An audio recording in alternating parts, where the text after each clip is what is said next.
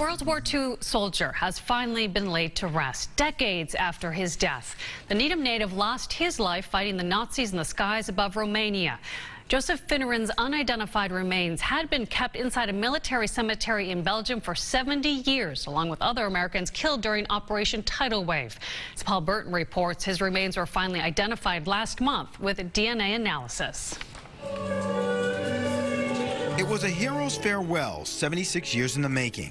On Saturday, a funeral was held for World War II veteran and Needham native 1st Lieutenant Joseph Finneran at St. Joseph Church. Joe put all his personal dreams aside and stepped forward to volunteer in the service of his country. Finneran was shot down during a bombing mission over a Nazi oil field in Romania. He was only 22 years old. His remains were identified through DNA 76 years after he died. His unidentified remains were resting in an American military cemetery in Belgium for over 70 years, and 11 years ago I sent my DNA down, and so it's taken 11 years to get to this point.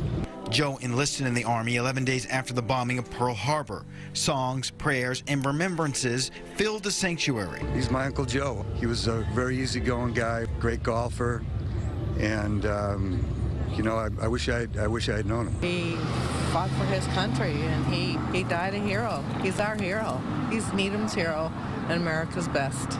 We wanted him to have a proper Christian Catholic farewell. This was a true homecoming. Lieutenant Finneran was laid to rest inside the same church where he was baptized as an infant.